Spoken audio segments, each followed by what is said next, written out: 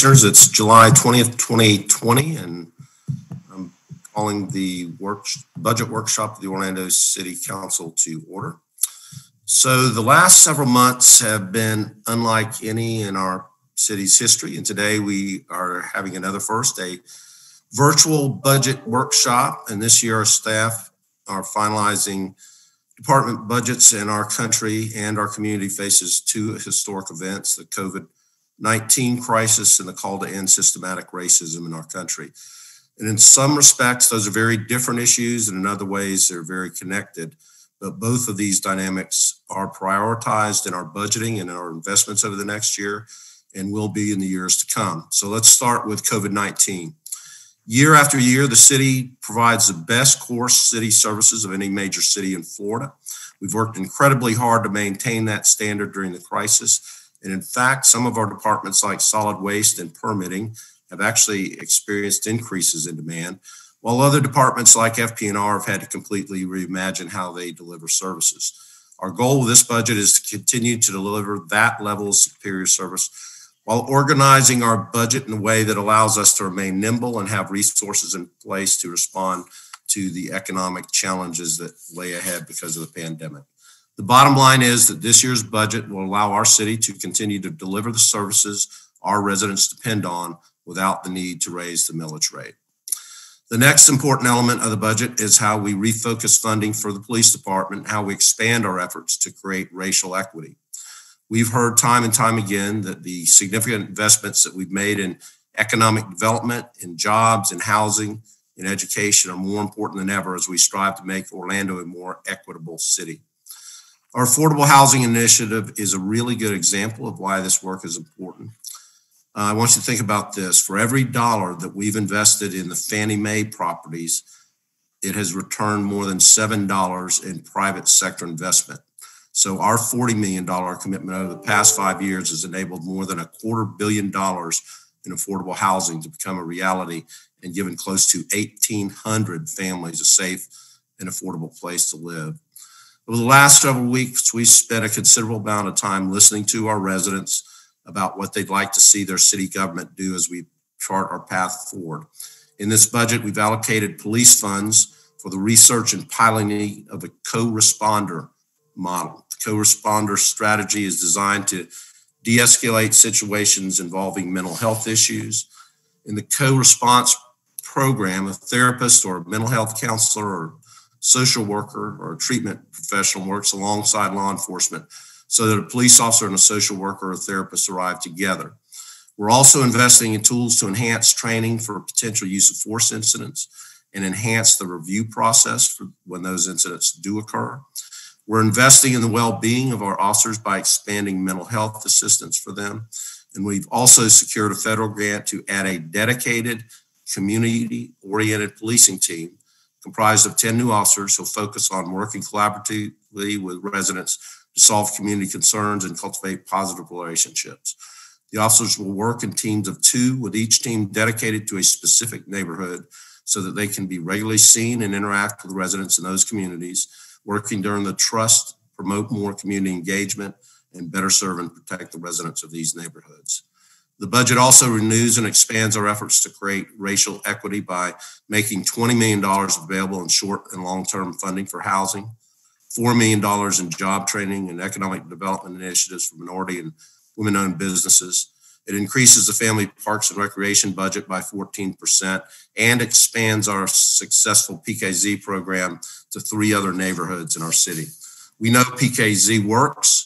Over the last decade, it's credited with reducing the number of juvenile arrests by 63%. 4 years in a row, 100% of the high school seniors graduated and then went to college, post-secondary education, or the military. These investments align with our long-standing shared effort to create a city where everyone is equally valued and equally protected and has equitable access to opportunity. It's not a mission that's going to be accomplished in a single budget. It's up to us to make sure it remains a priority day after day and year after year. And that's why this budget includes a new position of equity official within the executive offices. Commissioners, I want to thank each one of you for your hard work over these last several months. I also want to thank you for your passion and your commitment and unique perspectives, as we saw at the last meeting, as we work together on racial equity issues while ensuring our city can financially weather the global COVID pandemic. To our city employees, once again, thank you for your service and sacrifice as we work on behalf of the residents of the City Beautiful. And with that, we'll begin the budget presentation with our CFO, Chris McClain. Chris. All right, thank you, Mayor. Good morning, Mayor. Good morning, Commissioners. I'm going to have Deputy CFO Michelle McCrimmon share her screen. It's the budget workshop we're going to go through. There you go. Hope everybody can see that. Hope everyone can hear me okay. We have a lot to cover this morning, so let's just jump right in. Michelle, can you go to the agenda slide? Thank you. So here's what we're going to cover this morning.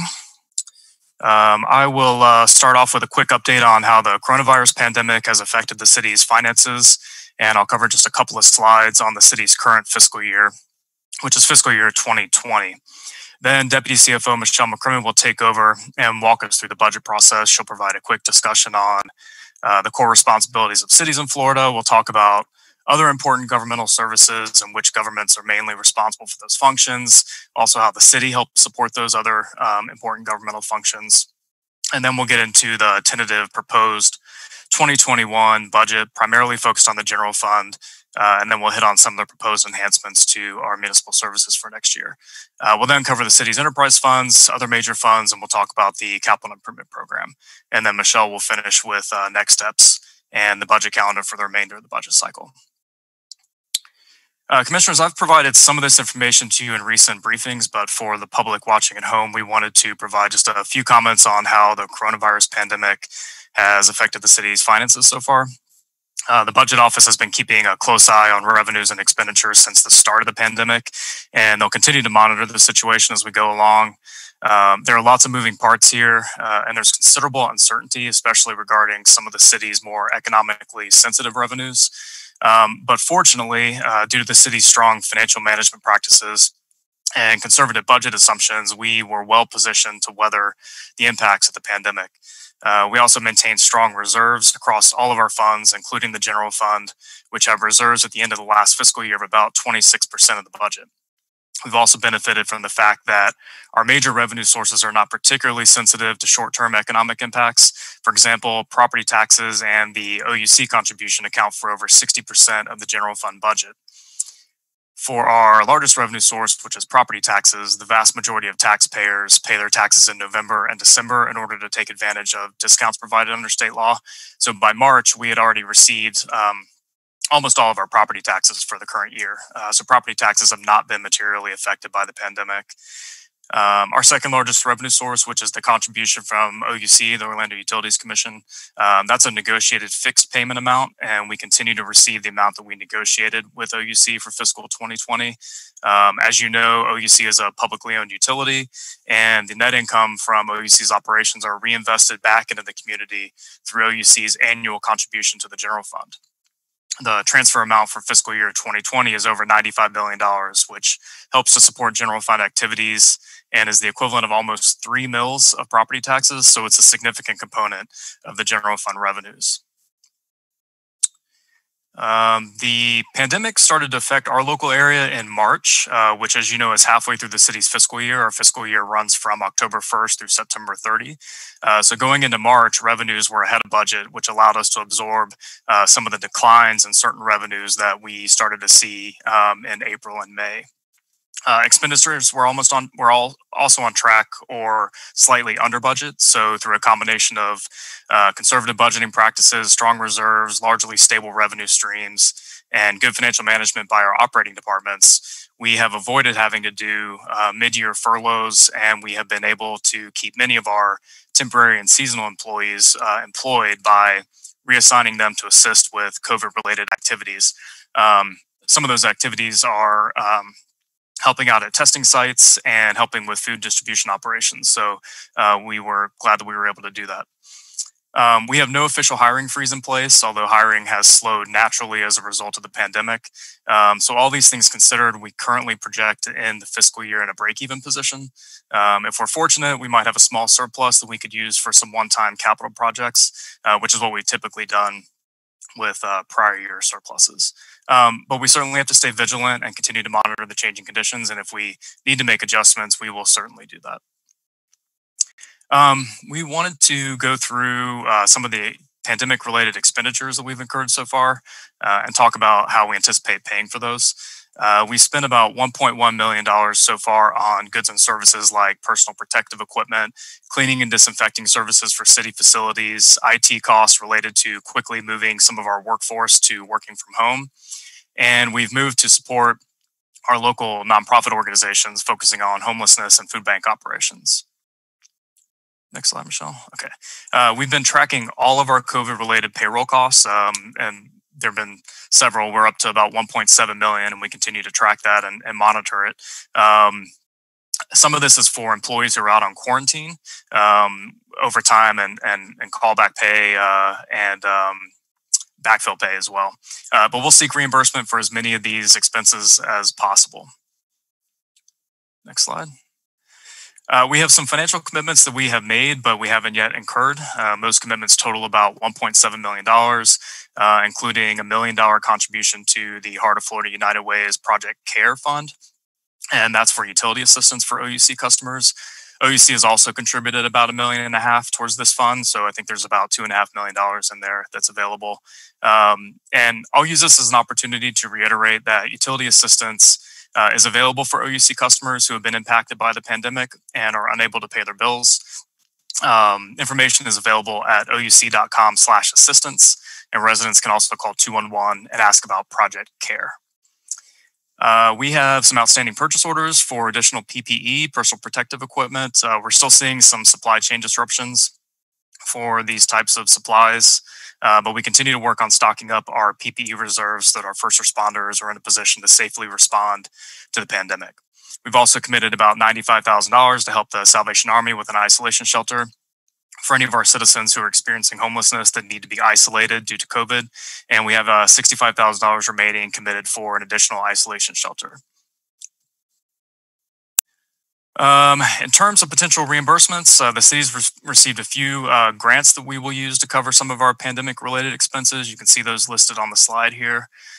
We also intend to seek reimbursement from Orange County's CARES Act funding. Orange County has received $243 million in CARES Act funding from the federal government. And in addition to providing support to individuals, families, small businesses, and social service organizations, the county has made available $24 million for cities in Orange County and to Orange County constitutional officers to apply to reimburse COVID-related expenses.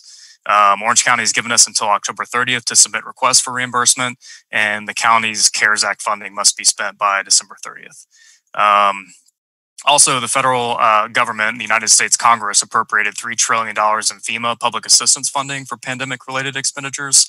So we have the ability to seek reimbursement for our pandemic-related expenses from FEMA, and that should cover about 75% of eligible expenditures. So we have several potential reimbursement buckets that we are looking at seeking reimbursement for.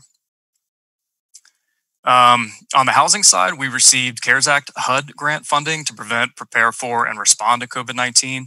The city's housing department is working through the federal guidance and waiting on some additional instructions on how this funding can be used. And then there's a possibility of future CARES Act funding. We'll continue to go after every opportunity to secure funding to help our community through this pandemic. This table shows some of our major general fund revenues. The first column is the fiscal year 2020, which is the current year. It's the adopted budget. The second column is our estimate for where we will end the current year in September. And the third column is our estimate for next fiscal year, fiscal 2021.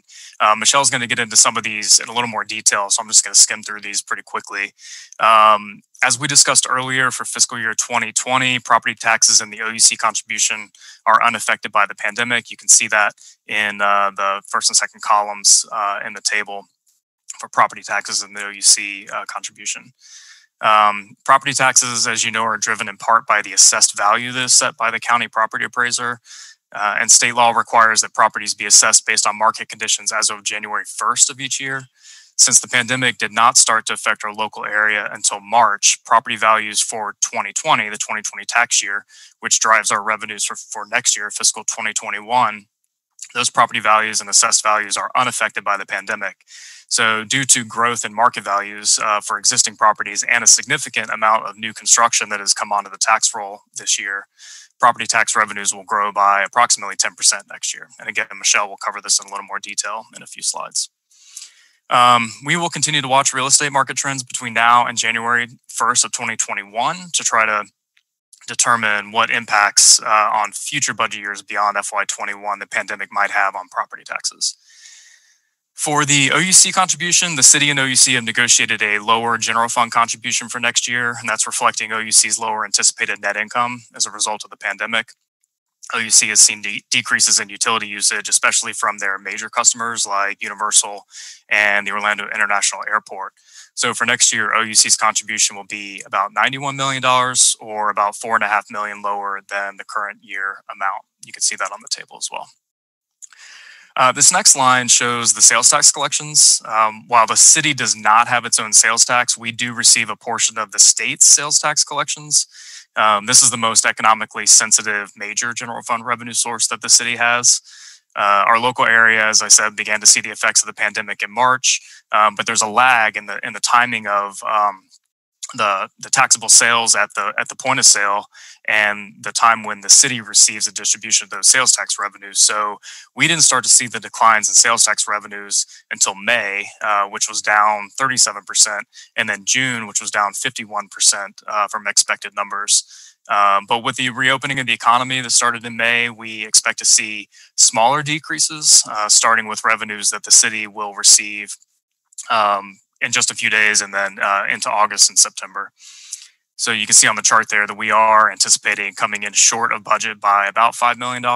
And then we're budgeting for next year that sales tax collections will be lower than fiscal 20, again, just due to the pandemic, restarting the economy, and just the unpredictable nature of how quickly the economy will recover. This next line on the chart shows state revenue sharing. It's largely driven by state sales tax collections. So everything I just said about sales tax pretty much applies to the state revenue sharing line as well. You'll see we are projecting a lower state revenue sharing number for fiscal year 2021. We have seen minor impacts on communication services taxes, but we're anticipating slightly lower collections next year. And then last on the chart is the local business taxes. That's from our business tax receipts. This revenue comes in at the beginning of the fiscal year. So for fiscal year 20, those revenues were unaffected by the pandemic. You can actually see that they were higher than the adopted budget at $9.8 million. But we know that our local businesses, especially our small businesses, have been hit hard during this pandemic. So we unfortunately are anticipating lower local business tax revenues for next fiscal year. Let's hope that's not the case, but we are preparing for that just in case we need it. Next slide, Michelle. Thanks. This slide hits on some of our larger enterprise funds. In the Water Reclamation Fund, we've seen about a 15% reduction in flows, which results in lower revenues there. Again, that's due to less usage from the city's major water reclamation customers. Similar customers to OUC, so Universal, the International Airport. When those uses are down, it results in lower revenues for the Water Reclamation Fund. But the Water Reclamation Management Team continues to monitor the situation, and they have healthy reserves to help them weather these impacts. On the Stormwater Management Fund, those revenues come in on the tax bill every year. So as I mentioned earlier, tax bills were largely paid in November, December. So the Stormwater Fund has been unaffected so far. The parking system, though, has seen a reduction in revenues due to lower activity in the downtown core. Parking management team has been able to adjust expenditures to offset the decline in revenues, and the parking fund also, fortunately, has healthy reserves that have helped them weather the revenue impacts. Our venues fund has been hit pretty hard due to the pandemic. Professional sports games and concerts have been canceled or postponed, and that is largely that's obviously had a significant impact on revenues. The first part of fiscal year 20 was pretty good for the venues fund, so some of these impacts can be absorbed with the revenues from earlier in the year. But we do anticipate a loss for the venues fund for this fiscal year, and we'll have to manage through that. Lastly, as you know, the county's tourist development tax collections have fallen significantly due to the pandemic. And while the city does not receive any of the county's TDT revenues to support city operations, we do receive a portion of the county's TDT revenues that we are required to use to pay debt service on bonds that we issued to finance the construction of the Amway Center. So we continue to monitor the recovery in the tourism industry, but for now we have surplus revenues and debt service reserves that will help us make our debt service payments for at least the next 12 months. Just a couple more slides for you on the fiscal year 2020 update. This slide shows the adopted general fund budget for fiscal 20, which was $517 million. Other funds totaled $845 million. So our all funds budget for fiscal year 20 was almost $1.4 billion. This next chart shows the history of our general fund reserves as a percentage of the general fund budget since fiscal year 2003. Our reserve policy sets a range of 15 to 25%, and in almost all years on this chart, you can see that we've been at or above our maximum reserve levels. The run-up in reserves between fiscal 09 and fiscal 12 reflects that the dollar amount of our reserves stayed steady, while the general fund budget shrank as a result of the impacts of the Great Recession. So you'll see the reserves as a percentage of a lower number, the budget, that percentage grew between 09 and 2012. But for the past 6 years or so, we've been back at around our maximum reserve target of 25%. And again, that has helped us be in a good position to weather the impacts of the pandemic. This next slide just shows that the city continues to have strong bond and credit ratings from the three major credit rating agencies. You'll notice in the upper right corner, the AAA rating from Fitch. That's the highest credit rating available, so we're very proud of that. We certainly hope to maintain that for the future. Next slide. This next slide shows just a couple of the recent comments from the three main rating agencies, and we've spoken to just about all of them after the pandemic, so these are fairly recent comments about the city's financial strength. Fitch says that our financial resilience remains high, notwithstanding the current period of pressure on our economy and our revenues, given our significant reserves and budgetary tools. Moody's says that our credit position is very good, and that key credit factors are our strong financial position, extensive tax base, and mid-range debt and pension burdens. And then S&P says that the outlook for the city's credit ratings reflect our very strong budgetary flexibility due in part to management's strong policies and practices. So those are some great comments from the three independent credit rating agencies. This last slide, I think this is my last slide, yep. It shows some of the budget amendments that we've done so far in fiscal year 20. At the beginning of the fiscal year, we reallocated some funding to pay for collectively bargained pay raises. We've added 4 positions during the year to address the changing needs of the city and our community. We've budgeted for 20 different grants that the city has received, totaling $2.3 million, which is great. And we've made some adjustments to the capital improvement budgets along the way. So that brings us up to speed on where we are for the current fiscal year. And I'm going to turn the presentation over now to Deputy CFO Michelle McCrimmon, who's going to walk us through the fiscal year 2021 budget. Michelle? Great. Thank you, Chris. Good morning, Mayor, Commissioners, and those participating through Zoom. Before I get started, I wanted to pause and highlight some information on our budget. Our fiscal year, what we call a fiscal year, is a 12-month period, and that fiscal year runs October 1st to September 30th. As Chris mentioned, we spend most of our time talking about the general fund, and that's because it's our primary operating fund where we pay for basic city services, programs, and our daily operations. And we have separate funds for our standalone businesses or enterprise funds. So those are water reclamation, parking, venues, solid waste, where ratepayers pay the expenses. They really operate as a business-like fund. And then we have other funds. Some of those we call special revenue funds, where we set aside dollars that come in for very specific uses. So, for example, housing grant funds. Those can only be used for housing purposes, and you can't use them to fund firefighters or other city operations. So we don't commingle them with the general fund. We set them aside in other funds. So this workshop is, really to highlight our proposed fiscal year 21 budget.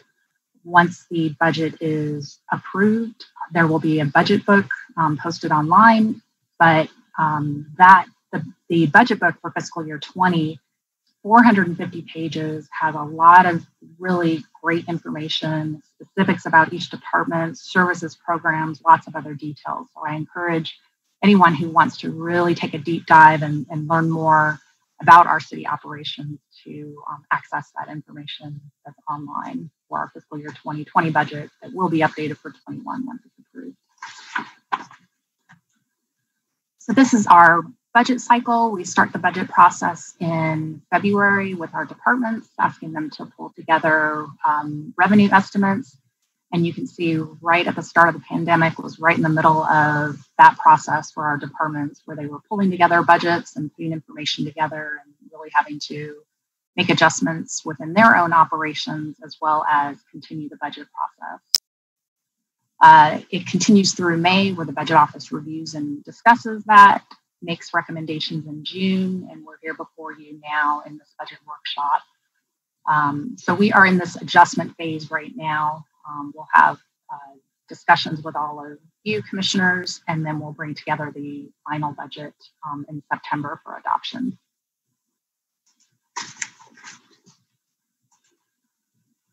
So the city as a local government manages essential services that are nearest to our citizens, businesses, and visitors' day-to-day life. So that's safety, sidewalks, permits, parks, recreation, picking up garbage, ensuring we have clean lakes, maintenance of our local streets, wastewater. But what about the other critical services that people need? Who provides those services and who pays for those services? So these are a few of the critical services, and you'll see that many of them are funded by federal and state dollars, and those are administered by local entities such as Orange County Public Schools, Orange County Department of Health, Links, and many others. But does that mean that our city leaders point fingers to our constituents, that these programs aren't our responsibility and go talk to these agencies? Well, of course not. So while those critical services are outside of the core functions that are mentioned, the mayor has set priorities for the city, and through all of your leadership, have committed and provided resources through the years to contribute to those programs within the core areas. So during the workshop, we're going to spend most of our time, as we talked about, on the general fund, and spending on these programs is also sprinkled on other various funds, especially those that are grant funded. So I mentioned the special revenue funds earlier. We've got housing dollars included in there. And so it can be really difficult to see how all of the collective city contributions add up to significant dollars. So what we've done is the next few slides are going to compile the city's contributions to those programs to really show you in total how impactful those are. And these are for fiscal year 2020. So for example, our contributions to education programs is over $11 million. So that's through programs within our Families, Parks, and Recreation Department. And many of those programs are made possible due to federal. Transportation programs total about $11 million, and that includes support to Links and Limo of $6.5 million. And then housing contributions total almost $11 million, and that includes our funding for affordable housing projects, rental assistance, rehab, and many of those dollars came from federal and state funding. And as the mayor mentioned earlier, many of these affordable housing dollars really help to enable impactful affordable housing projects to be completed. Social services contributions total over $10 million, with the most significant being almost $4 million in contributions to community service organizations that focus on helping victims of domestic violence, homeless, seniors, and family sustainability. And we've also funded almost $2 million towards the support of minority-owned businesses and job training. Contributions within sustainability initiatives also include community gardens and urban farms that increase the supply of fresh fruits and vegetables in our neighborhoods. So many of these programs are grant funded, and so we budget those when they're committed, And so that's why we're showing these for fiscal year 2020, because our fiscal year 21 doesn't necessarily include some of these grant programs, just because some of those, as Chris mentioned before, those come through mid-year through City Council and then ultimately through the BRC process.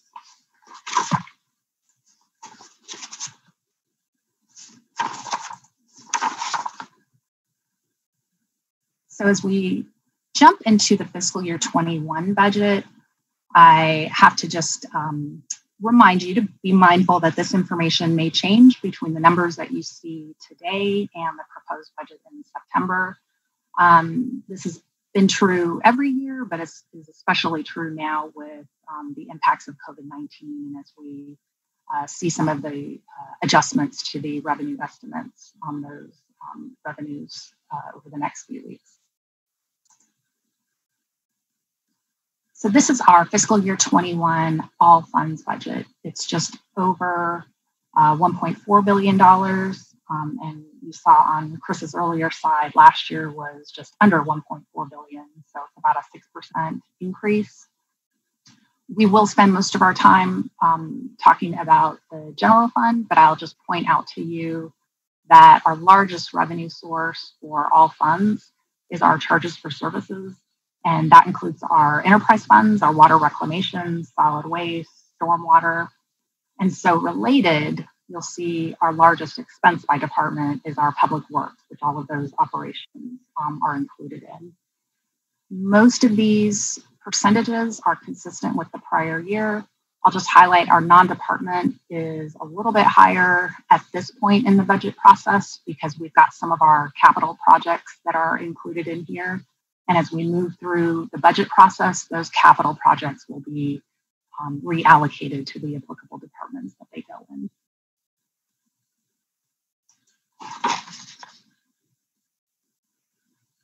So as mentioned, we'll spend most of our time talking about the general fund budget. The general fund's about 40% of our all budget, or our all fund budget. And as I mentioned earlier, is our primary operating fund. So our total revenues within the general fund, the proposed budget, it's increased $16.6 million and 3.2%. And just as a basis of comparison, last year we came to you with an over $28 million proposed increase in the general fund. So you can see the impact right away of this pandemic. And so, but for the increase in property taxes, we might be having a different conversation today. So on the next few slides, we'll dive into some more details. And I know Chris walked you through some of these revenue categories in particular, especially the OUC dividend and the sales tax and the state revenue sharing. Those were where we saw the most of the largest impact of COVID-19. So this is our chart of the property tax revenues over the last 20 years. Fiscal year 15 is where we have the 1 mil increase. And so you can see the steady increase in revenues. And as the mayor stated, this budget workshop proposes no change to the current millage rate.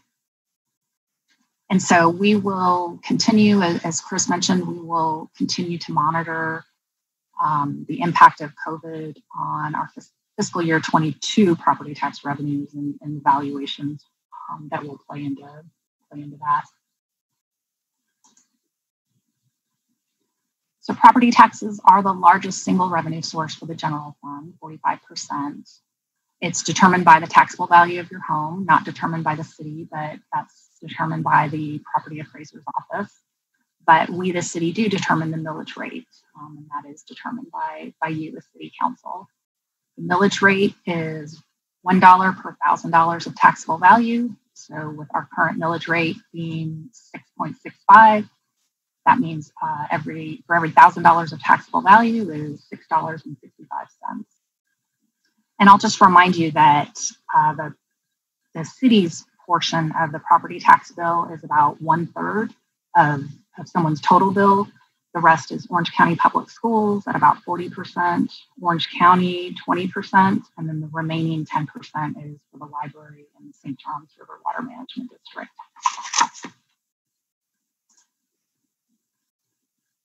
So there's a lot of words on this slide, but essentially our assessed value increased by about 10% from last year, which is why we saw such an increase in our property tax revenue.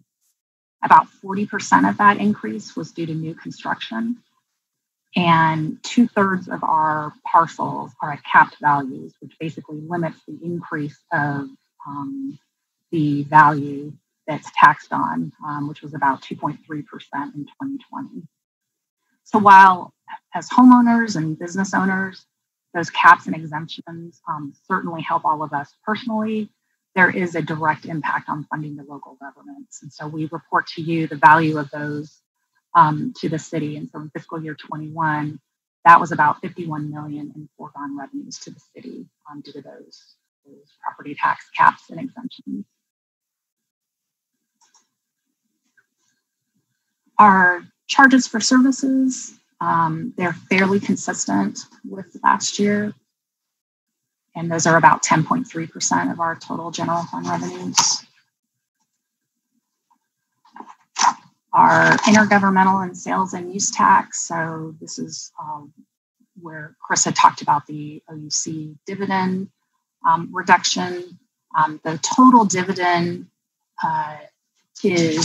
the total payment from OUC is reduced by $4.4 million. We split that between franchise fees and dividend payment, which is why you see here at the top that we've mentioned it's reduced by nearly $3 million. But the total impact for this OUC reduction is $4.4 million. And so in total, we've got a reduction between intergovernmental and sales tax of about $8.4 million. And there's no real significant changes in our other revenue from last year.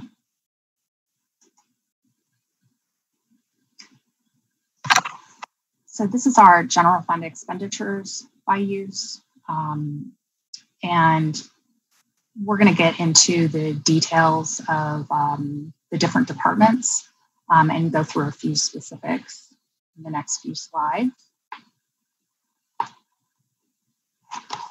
But before we jump into that, these are kind of the high level and biggest impacts to the general fund expenditures. And I'll highlight one item on here, and everything else when we get into the different department budgets. I'll mention these, but across the board for all of the departments, there were wage increases. And so about 3/4 of our employees are in bargaining units. And so there are contractual obligations for wage increases per those bargaining agreements. If you add in the non-bargaining employees, about 90% of our employees are, were contractually obligated through those bargaining agreements and are considered non-bargaining. So that's 90% of this wage increase. Also built into the wage increases are the increase of the minimum wage. The mayor had established last year the goal of increasing the city's minimum wage to $15 an hour, and we were spreading that over 3 years. So this is year 2 of that. So a portion of this increase does include that increase of the minimum wage to $14 an hour.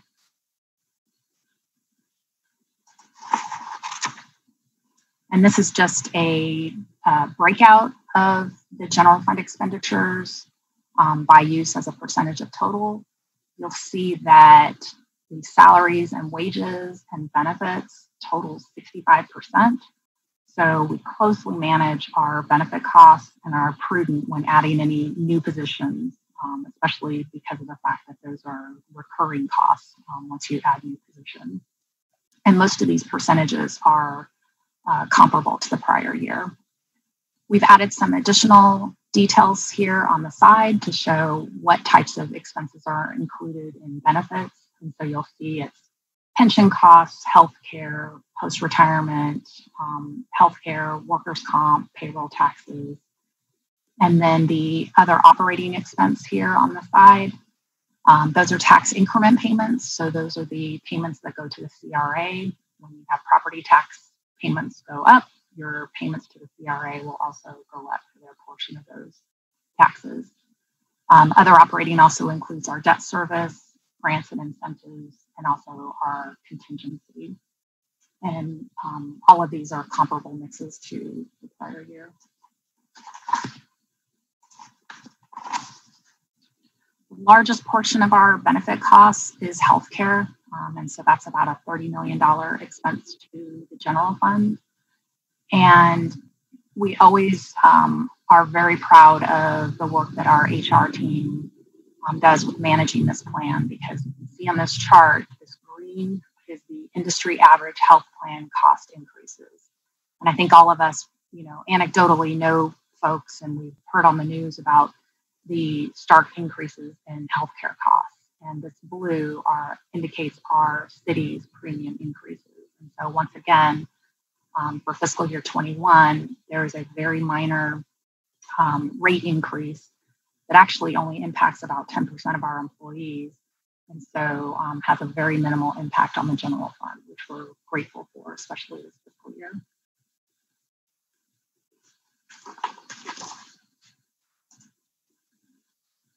And so this is the breakout of the general fund by department, and we've got several slides that follow that will go into the details for each department. So go into too much here. The only thing I will highlight is we've got increases in all of the areas other than non-departmental and public works, but again, we'll go into that. And this is just a further breakout of the expenditures by department, and the non-departmental piece, just providing some more information about what that is. And so we've got some slides later on, but essentially non-department is transfers for capital and operating support, our tax increment payments, so again, those payments to CRA, debt service, contingency. And again, we'll go into some more details. So let me give you the lay of the land, because this is the slide for economic development, but all of the following departments will be laid out the same. On the top left-hand corner are the general fund divisions that are included within this department. So again, this is general fund focused here. General fund employees that are included in the fiscal year 2020 adopted number of employees, and then how many are recommended as a part of this fiscal year 21 budget. On the top right-hand corner, we have the general fund budget, fiscal year 20 adopted, and the 21 recommended. And then just for informational purposes, we have the all funds budget here. Down below the fiscal year 21 recommended programming, that is general fund specific. So the all funds budget is, again, informational, but this recommended programming is just related to the fiscal year 21 budget. And the pay increases that I mentioned before, those are across all departments. And so even though those may have an impact to the budget, we haven't individually mentioned them here just because it isn't across the board. So for economic development, really from a general fund perspective, they remain fairly stable, and the budget as a percentage of total is consistent for the general fund and all funds.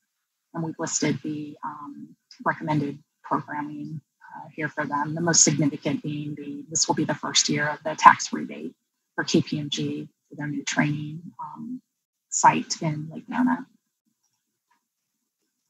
The executive offices, that includes the Office of the Mayor, Community Affairs, Communications and Neighborhood Relations, City Clerk's Office, Commissioners, City Administrative Office, the Minority, Women and Business Enterprises, Human Resources, Sustainability, City Attorney's Office. Their budget from a general fund perspective was fairly stable, and as a percentage of total is consistent for the general fund and all funds. Most significant changes that are included in their budget, we have a $250,000 contingency for community nonprofit partner support with the impacts of COVID-19 impacting so many of our partners in the community. We've added additional contingency for support to them in anticipation of those needs. And then we've added some positions within the executive offices. We have $475,000 for a sustainability project manager, Spanish translator, public records specialist, labor records specialist, and as the mayor mentioned, an equity official.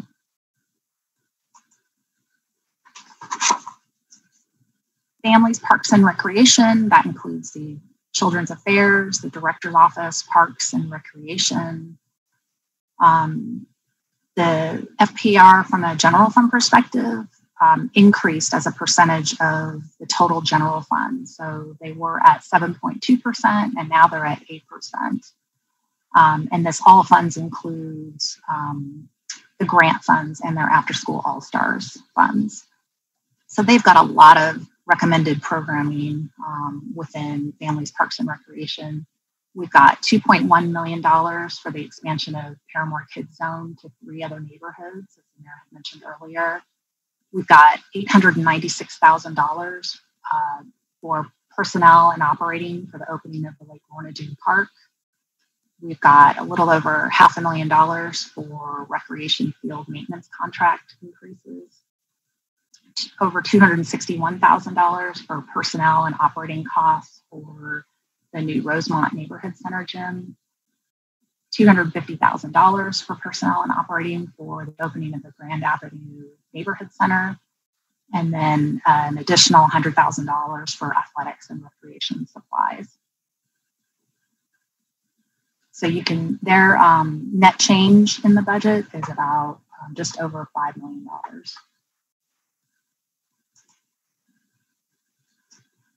The fire department, as a percentage of total, is fairly consistent for both the general fund, but is slightly lower for all funds.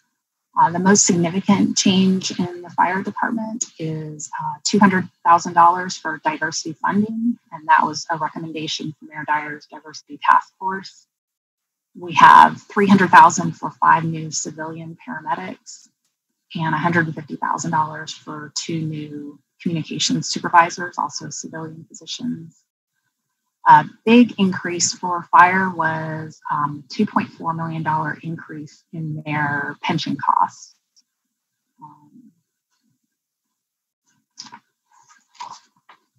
For housing and community development, from a general fund perspective, those costs were fairly stable and the budget as a percentage of total was consistent for the general fund and for the all funds.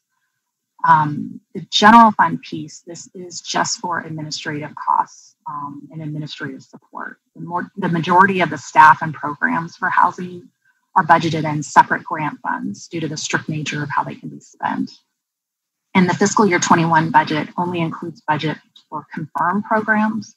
So the CARES Act funding that Chris had mentioned earlier, which totals about $4.5 million, that is not included in this fiscal year 21 budget until it's programmed. And so that would increase the all funds budget by almost 50% once that does get adopted. The all funds budget also does not include over $200,000 in state housing funds. They were originally in the budget, but as I'm sure all of you have heard, as of recently, that was cut out of the state's budget. So we did have to reduce that out of the all funds budget. But as Chris mentioned in his presentation, hopefully there'll be some more CARES Act money coming to the housing department for programming later this year. Business and financial services all remained fairly stable. The budget as a percentage of total was consistent for the general fund, slightly lower for all funds. Primary impacts to programming, additional maintenance of $350,000 for our new CAD system. That's for our public safety. We had some lower vacancy savings. That's going to increase the budget. And then we had 2 payroll clerks coming in, one from OPD, one from OFD, in order to centralize all of our payroll functions. And then we have a pension specialist that's being funded out of the general fund. And then there's an increase in the facilities budget. The police department, we've got a few extra slides to provide some additional details on their budget. This first slide shows a deeper dive into their expenses by use, and you could see that salaries and benefits are about 87% for the police department, and that's compared to the general fund overall of 65%. And the Orlando Fire Department is comparable. They're about 90%. So public safety really is the biggest cost is people. For OPD, the next biggest cost within their department is fleet. And so that's about $10.5 million each year. And the biggest drivers are almost $5 million in replacement costs, fuel of $2.6 million, and then $2 million in repairs. The replacement costs are important because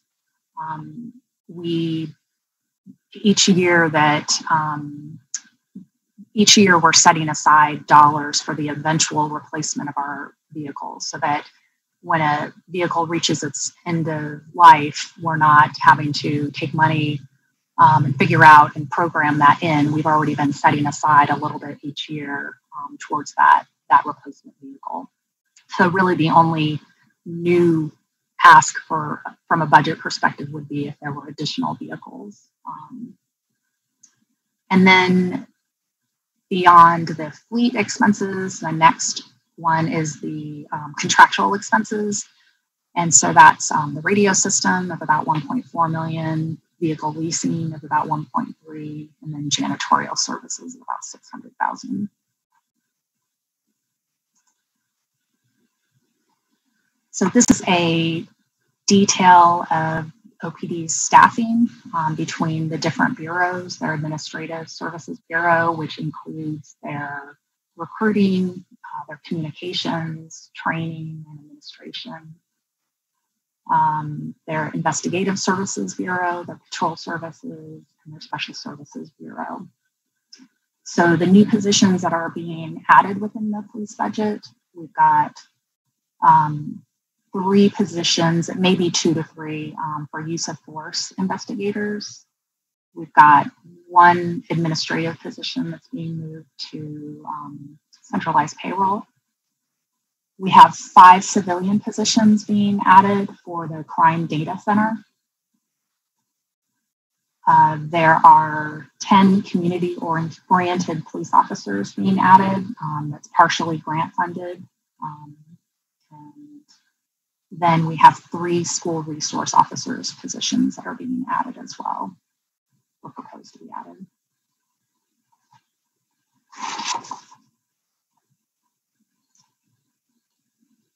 The OPD budget from a general fund perspective remained fairly stable as a percentage of budget and is slightly lower for the all funds budget. And the difference between the general fund budget and the all funds budget is the airport officers at GOA.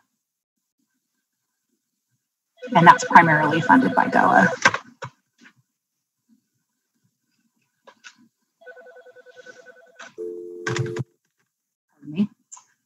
The co-responder model and expanded mental health assistance budget that the mayor had mentioned, that's included in non-departmental, and so you'll see that in a few slides. So we've talked about most of these here for the additional janitorial contracts, the additional personnel being added. Just like fire, there were increases in the police pension costs, so there's $1.5 million included in the police budget for that. We have an increase of $100,000 for support to the school crossing guard fund, and we talked about those items there.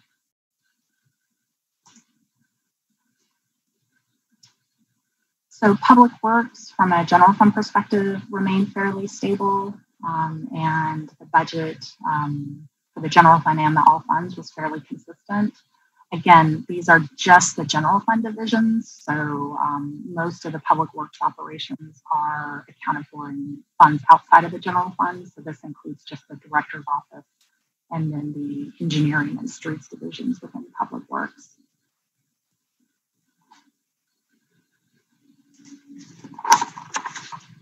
Transportation was fairly stable from a general fund perspective. Their budget as a percentage of total was consistent for both the general fund and the all funds. No real significant changes there. On the non-departmental slide here, this includes our tax increment payments, so those payments to CRA, debt service, contingency, and transfers to other funds. Those decreased as a percentage of general fund and slightly increased in the all funds. And that's just because of the, we've got some capital projects included as non-departmental that again will shift as they get reallocated to the different departments as we move along in the budget process. The most significant changes within non-departmental, we've got an increase in tax increment payments of 1.9 million. So whenever we see an increase in property taxes for the general fund, we're also going to have an increase in tax increment payments. We'd increased our contingency. So I mentioned 250,000 is within our executive offices for potential payments to nonprofit organizations. We've added a contingency here of about 1.75 million, just in case our revenue, the revenues that come in or are significantly different than what we forecasted. We wanted to have a little bit of a safety net for that. This is where the set aside for the mental health co-responders funds are that the mayor had mentioned. So that's $750,000 included for that.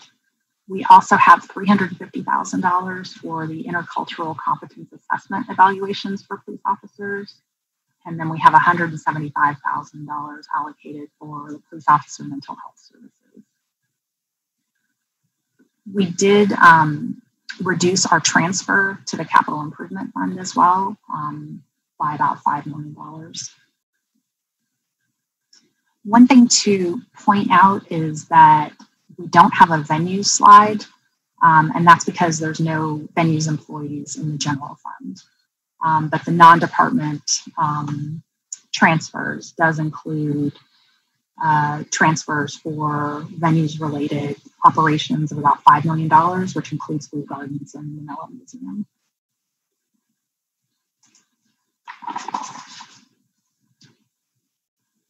This is our citywide staffing. And so our total proposed staffing is about 3,651 employees, which is about 12.54 employees per 1,000 residents. Interestingly, when you compare it to 2010, we were about 13.35 per 1,000 residents.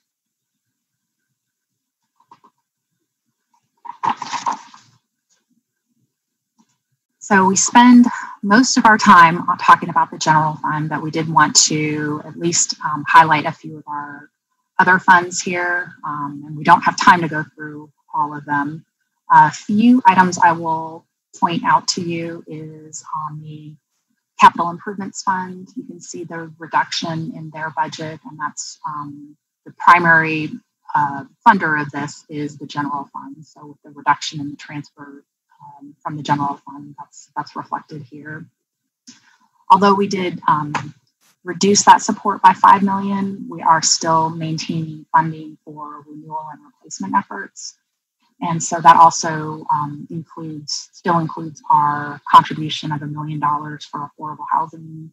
We have $2.7 million in improvements and maintenance to families, parks, and recreation facilities. And we also have $2 million in this capital improvement fund for pavement rehab. A couple of other things I'll point out. Solid Waste has waived its fee increase this year, and their program continues to review and procure garbage trucks to keep up with the demand and service.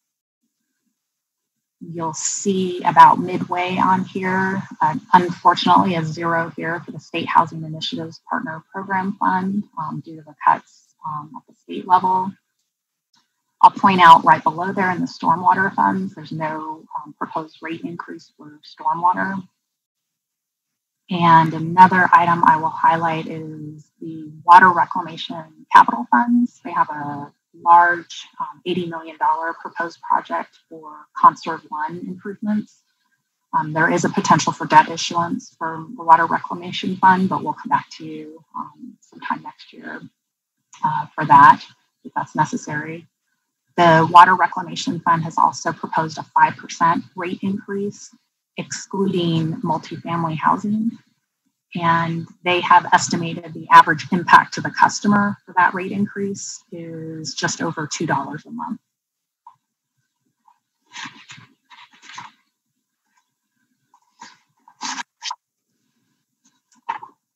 This is our total capital improvement program by fund. And so I've touched on most of these programs here. So you can see the reduction in the capital improvement fund that we've talked about, and the significant increase in the water reclamation capital projects fund due to Conserve One. And this just breaks out that same capital program by function. So next steps, we have a tentatively balanced budget of just over $1.4 billion. We are here today in the budget workshop. Later on today on the agenda is a vote for the resolution to set the tentative millage rate. Commissioners will have your, the budget and brief will be available to the public in about a week. Commissioners will have your notebooks distributed about the same time. We have briefings scheduled in August, and then we'll come back to this council in September for the first and second public hearing and ultimate adoption of the budget. That concludes my presentation, and I will go ahead and end the slideshow, and Chris and I can take any questions. Okay, thank you, Michelle. I know that was a lot of information gone through in about an hour or so. Commissioners, I see Commissioner Stewart. Thank you, Mayor. And Michelle and Chris, thank you. What a great presentation. I appreciate that. I got some questions going through, and I've got a lot of small questions that we'll go through the budget book. But I want to kind of just work through a couple of 2 or 3 things. And they really kind of are over trying to be looking from a 30,000 foot view. Michelle, if you go back, just working backwards to the front, if you'll go back to slide 60. And you've got expenditures of other non-general fund expenditures ends up being half of the recommended. Remind me again of what the other non-general fund expenditures are. So that is, that particular slide is really just a small selection of certain funds that we want to highlight to you. The all other, that doesn't include parking, CRA. There's a lot of different funds that aren't included on there. Basically, it's all the other funds. And so we'll have a detail of all of those within the budget and brief document that'll ultimately come to you. Good, good. On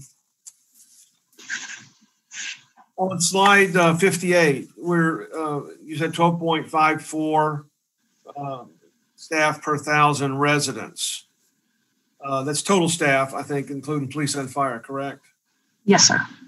And tell me, do you know how we rank in terms of other cities, either our size or in the cities around the community? Have we done any kind of ranking to that? I'm not aware that we've looked at that, but that's certainly something we could look into. Yeah, Commissioner, we did a Pierce City review a few years back. It's been some time now, so I think it's probably a good time to take a look at those numbers again. At the time when we did that Pierce City review, we were pretty lean, especially for a city that has as many functions as we have on a employees per 1,000 population. We were in pretty good shape, pretty lean compared to some of our peer cities at that time, but we'll take a fresh look at it. And if you look back historically, Commissioner, I know at one point we were 15, 16 employees per 1,000. So we've come down fairly significantly in the last 10 years. Yeah. If you go back and look at the police, I'm more interested in the number of police we have per citizen specifically, and number of firefighters per citizen as it compares to other. Because I think public safety is that key area, but I think this would give us indication of that at least. And then the last thing really is, I've got a lot of small questions that we'll go through in our briefing, but the last thing is when we look at the CARES Act, I think a lot of things we haven't included because we don't know how that money is going to come in or come through us.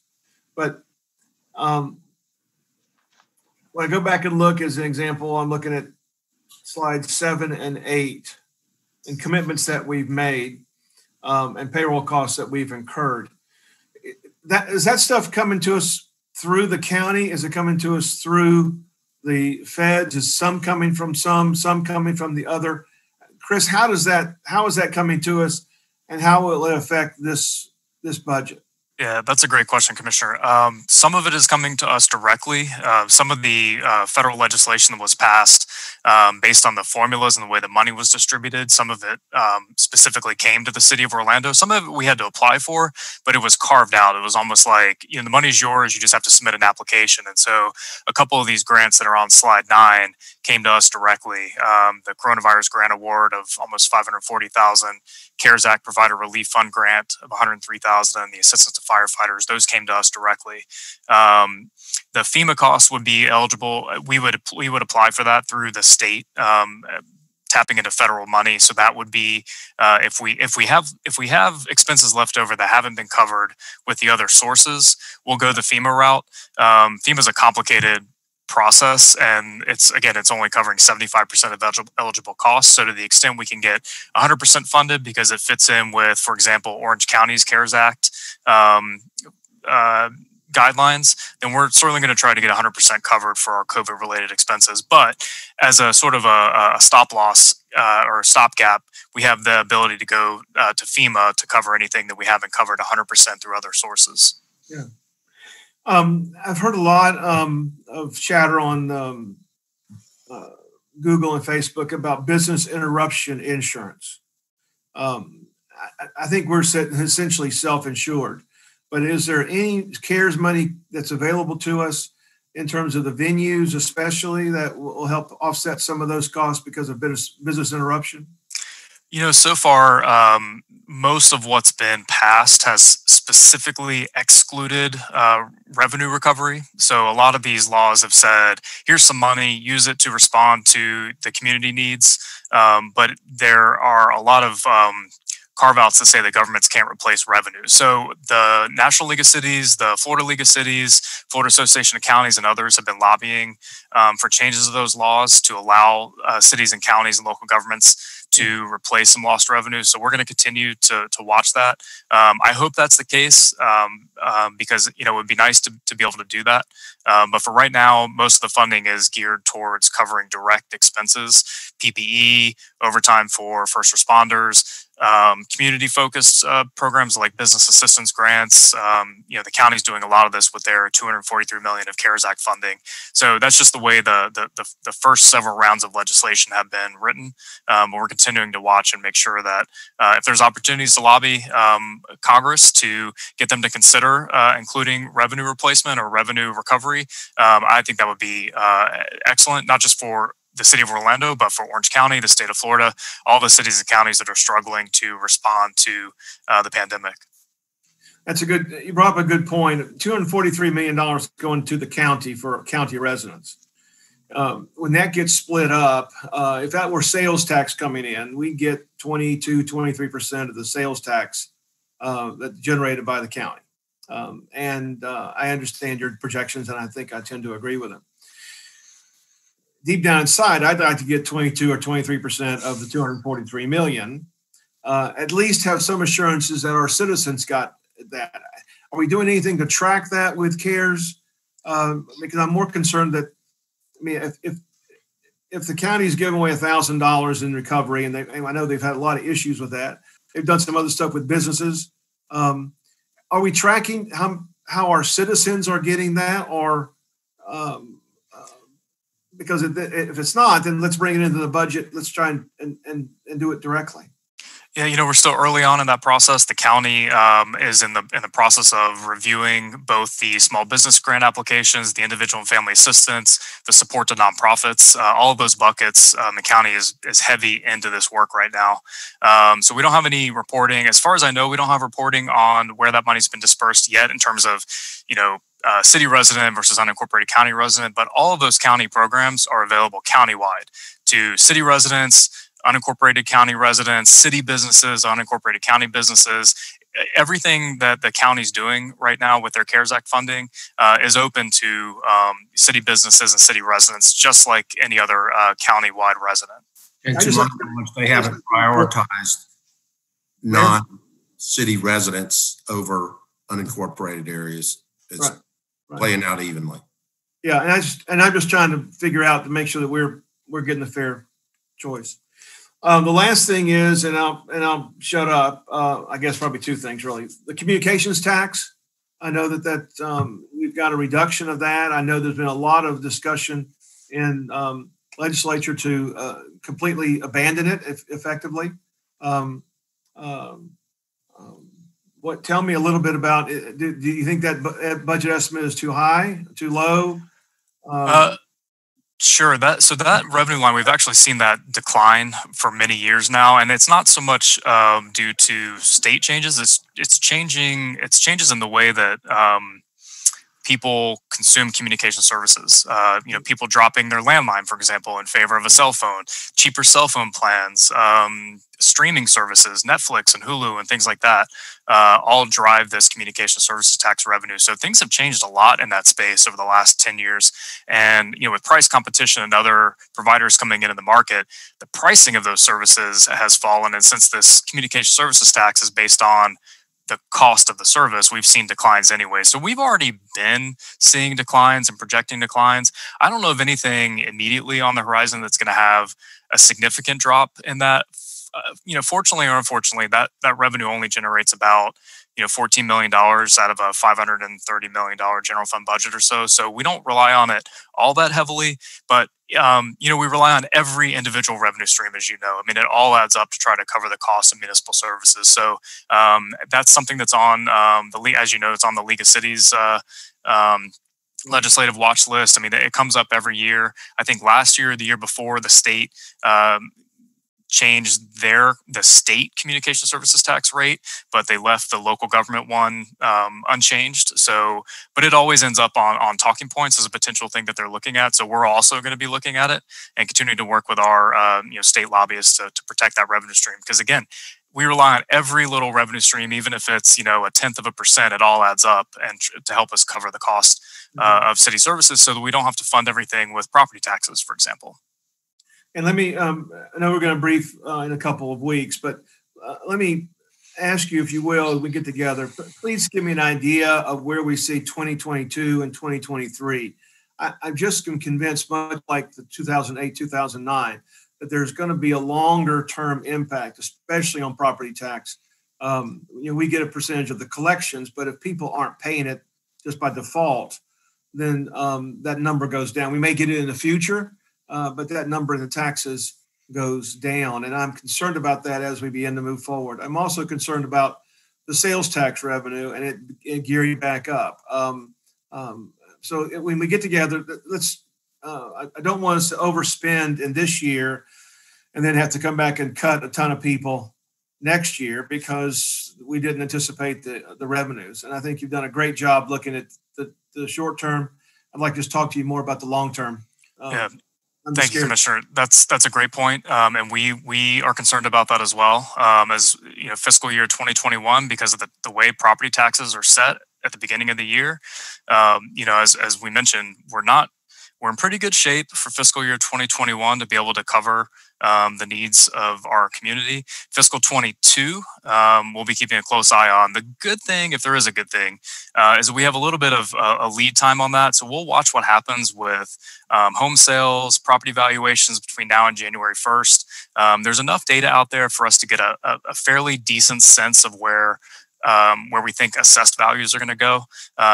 So we have another 3 or 4 months to watch, and then we'll start Probably next year we'll start planning the 22 budget a little bit early, just so we've got some time to potentially reprioritize, because if we only have a certain amount of resources, we have to rethink the things that that might have made the cut in prior years that might not make the cut in future years. It's a little early to talk about that in details, but I'm glad you brought it up, because it's something that we have to constantly be vigilant about, so that we're prepared for the long term, to continue to be in financially good position.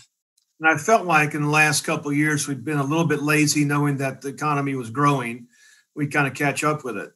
Now all of a sudden we know it's not going to grow, and we need to kind of get back. I don't want to say hunker down, because I don't think we're quite there yet, but we need to make sure that we're prepared to do that. I know we've done a lot with contract labor, especially in terms of economic development, and that's good news. And I think it was a good move by the mayor years ago to look at those as 1-year contracts, and if we can't renew them and we can't afford it, then we just aren't going to do it. Yep. And I think that's a good idea. And Commissioner, you were here, and many of us were here during the Great Recession, and we had to rethink city services and scale back to fit within our resources. It's something we have to do from time to time with recessions. So hopefully it's nowhere near as damaging as the Great Recession was. That hit us particularly hard on property taxes. Right. But we'll continue to watch. I just know that a large number of commercial rental, they're backing out. They're not changing. Guys who are going to move into downtown decide to stay where they were just because of the nature of what happened with COVID. And so that's going to have a long-term impact. And the last thing, Mayor, let me ask you, if you would, one of the things that I think that we keep hearing from the defund the police and the protesters is how we're spending our money. And I think that if we can get some kind of analysis of the types of jobs that we're doing, jobs that working directly with social service agencies, that kind of funding, the jobs in terms of health and mental health. I don't think it's good enough just to say we've got police. I think we've got to go inside that police number and say, this is what patrol is doing, and this is what we're doing in terms of support to Harbor House to whatever mental health can be. And so maybe I'm thinking of just looking at kind of the types of jobs that we have, so we can get a better understanding to tell the public about kind of what we do, not necessarily just the title that we use. I think we always have to be mindful that we need to continuously educate the public on how we're spending their tax dollars, because a good example is what we've spent on affordable housing. We've done more probably than any local government in the state of Florida. And yet, when you talk to people, they criticize what we've not done in terms of working towards affordable housing. So, point well taken. And they don't look at the state as a part of the solution, which is, we see the state as a great way to leverage. They don't help. We see the state as trying to help, and then the state backs out on that money and then kind of tries to stick some more money back in. So it's been uncomfortable for us to be able to educate that. Anyway, thank you very much, Mayor. Thank you for your presentation, and I'm looking forward to meeting and going through some of the details with our staff. Thank you very much. I see that Commissioner Sheehan and Commissioner Hill have their hands raised virtually. So Commissioner Sheehan and then Commissioner Hill. Thank you, Mayor. And pardon my dog. Apparently someone just decided to ring the doorbell and she's freaking out a little bit. So if you hear my doggy in the background, I am working virtually. So I apologize for Sienna in advance. I had a question about, something that I've been hearing from business owners since this downturn.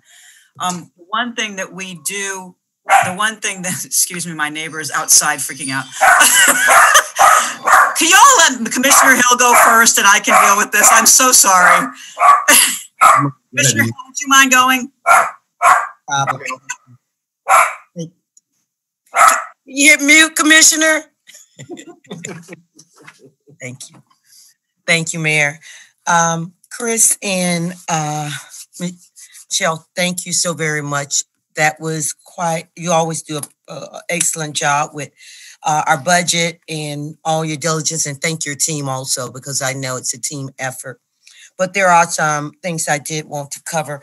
I'm going to start first with page 25, slide 25. I just have one question on that, and it's part of the general fund housing budget. I know last year, due to Tallahassee wasn't able to get monies for our rehab projects there in housing. Is there going to be funds available? Because there's so many people needing different housing issues resolved through our rehab program, and I know that's been halted. Do we see any funds available this year? Michelle, you want me to jump in? Sure. Okay. Yep. Yeah, across the board, we were really looking forward to the great things we were going to be able to do with state funding for housing, and that funding got vetoed by the governor. So, our housing department continues to look at what's available and to prioritize the activities in that space. It's going to be significantly different than it would have been had the governor not needed to veto. And again, he did that to balance the budget going into unexpected times due to the pandemic. So I am probably of all the people on this meeting right now, I'm the least knowledgeable about all of the details on the housing front, but we do have the briefings with you, Commissioner, set up that we can go through in more detail. Michelle and I will touch base with, Orrin. We'll talk with Kevin and Deborah in the CAO's office and make sure we can give you a little more information. So I apologize, I don't have details on what the work plan is going to look like right now. I'm sure if Orrin was here, he'd be able to jump in, but we'll get that covered in your briefings if that's okay. Thank you. And now the last piece when it comes to housing, as the mayor stated, I think we lead the state, if not Central Florida, in creating a more affordable housing and permanent supportive housing, and also for the very, very low income. I think we even have 3 projects on the horizon right now that has been fully funded, and that is the second phase of Paramore Oaks. I didn't see that there that we need to count, where all of those units, I think 100 plus units will be for those that are 40 and 30% of the average median income. And that gap was something that we've had a very hard time trying to fill for those that are very low income. And now with COVID, there's going to be even a greater need for that percentile. So thank you with that. And even the Mercy Drive project, our Fairlawn Greens, is also going to meet those needs moving forward in 2001 for very low income. And those apartments there are quality, very quality, quality developers, and those are going to be for very low income. So I'm just excited to see that. But I know there's some taxpayers residential that homes are in such disrepair, and I know that. So if we can kind of address that now, the CRA, and I'm so thankful for last Monday or so when council approved the $6,000 rent abatement for the minority businesses, primarily in Paramore. Something I've been speaking about here for the city invested properties. And those that were up to their rent. I know that's not the proper word, but as of May 26th was current on their rents. And now we're finding that Friday, many people, unemployment is going to be lost, even from the national level. So next week is going to be, week after next is going to be some terrible times already that's been in front of us. So if we can take a look at that, at the city-owned projects that we've invested the $40 million in, it will be a travesty that here we gave people quality, affordable housing, safe housing, and told them they have a home, and because of COVID for them to be removed if they were current. So I don't want developers being able to start eviction on the $40 million that we have created for them to make almost $1 billion on there in council. So I do think we need to pay close attention to that. In the meanwhile, find out, similar to something Commissioner Stewart spoke about with the venues, to see if they got any CARES monies. And if they did get any CARES monies, how are they utilizing those CARES monies to offset whatever gap we need to fill? So I'm concerned about that. And I'm going to, since I touched that, if we can also, I did look somewhere in Washington Post where many of our venue partners, Orlando City Soccer is an entity in themselves, but Orlando Magic and Florida Citrus Sports got multiple millions of dollars. I saw it. And I want to know, since they are in our venue, and if we have to take a loss, are they going to use the $5 million that Florida Citrus got to help with the cost of Camping World Stadium? And is the $15 million that Orlando, and I might be a million or two off, but what's $1 million if you're talking about 15? Nah, I joke. It's a lot of money. What are they going to do with compensating the venue since they're housed there, and if any of that money can be used with our partnership? So I don't know those questions. I just saw what was dispensed to our partners that live in our house. And usually, like any good parent, if you're working, well, this is the way they do it in Paramore when I was growing up. If you was working, you pay a bill. So since they're in our house, are they going to help us with some of our loss? And that's it with that one.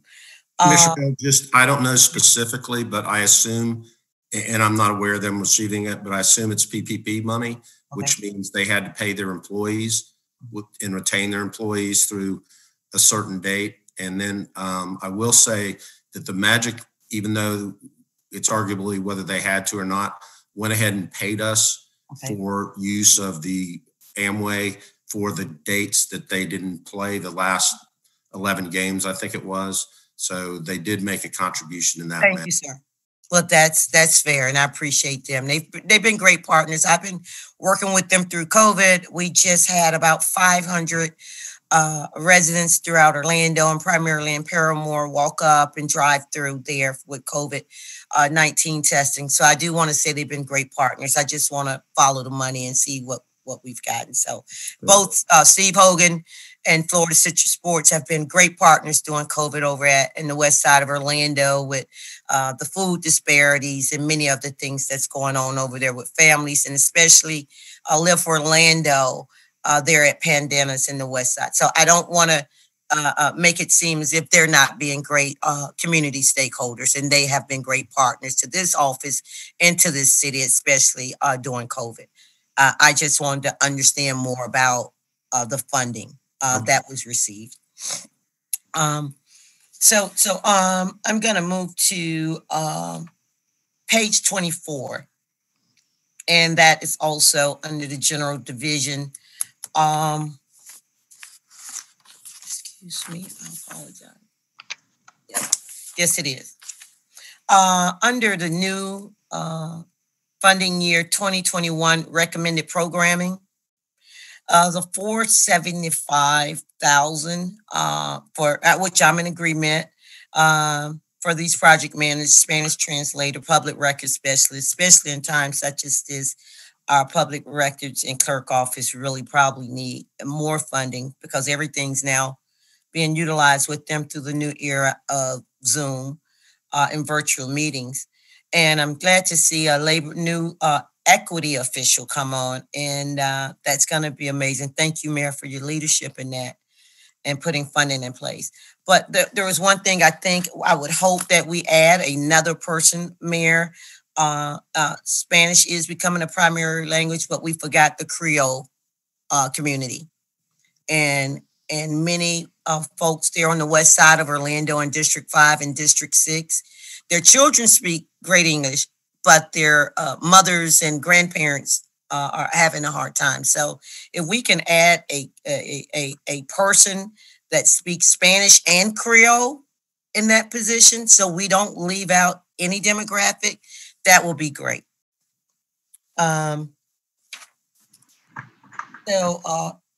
Commissioner, on that point, we have increased our contractual funding for translation services. Okay. So while it's not a position, we do have funds within the budget for. I like a position. I like a dedicated position. If we're going to put a dedicated position for a Spanish speaking translator, I would hope that we have a dedicated position for when Creole residents and constituents call in. If we're going to be multicultural and all inclusive, I would hope. I mean, that's not, I know we got time. This is just a rough draft, but I'm just leaving some thoughts here today. I know we're not voting. I'm just leaving thoughts, and we'll talk more about it, but it has to be said. So then I will go down to page 24, and it's all going to go hand in hand with My Brother's Keeper. The recommended programming for, I think it's the parks and recs and all those services, and OPD. I am not against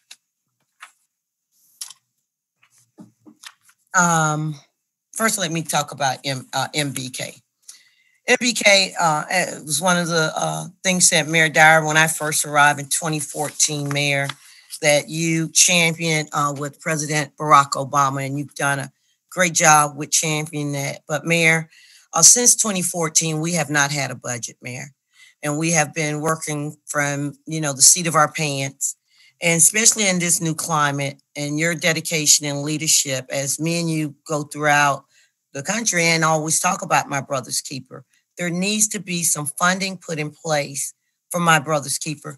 Just give you a little information why My Brother's Keeper is so important, if you guys will allow me briefly to read this. The city launched My Brother's Keeper in Orlando in 2014. And myself and Chief Rolone, when he was the deputy chief, I do want to add this caveat, traveled throughout the nation, learning about 21st century policing under the My Brother's Keeper's model. Myself and whom he now has tasked to be part to help spearhead, I think, his community engagement piece there on the west side of Orlando, and maybe the east side is Lieutenant. I'm not certain if Lieutenant is a lieutenant or not, but Joseph Lundy, and I apologize if I didn't get his rank proper. And both of them has done a good job. We have gone seeking practices, but in fairness, I do want to read this, and then I'll move forward. The city launched My Brother's Keeper, Orlando 2014. Since then, FPR applied for grant funding several times. We only received a small amount that has been leveraged. Never enough to pay for part of the cost of the city's My Brother Keeper's coordinator position. But I would say, Mayor and Council, 2020, we did receive $50,000 from MBK, and we were able to get a coordinator. We pulled one from After School All Stars and put him there. My Brother Keeper's Orlando goals are to improve academic performance, increase employment, reduce incarceration among other Orlando boys of young men in color. Data demonstrates persistent disparities between Orlando Black and white youth in academic achievement, which the mayor spoke about earlier with PKZ, but this is different. This targets 16 to 29. PKZ expansion targets from incubator to career, usually stop about at 21. And it's a whole different program. With regard to the latter, the Florida Department of Juvenile Justice defines racial and ethnic disparities as the unequal treatment or disproportionately punitive responses compared to others similarly situated races and ethnicities. Data for all of Florida counties, included Orange County, is illustrated, and I have an attachment in one, but this is what's so important.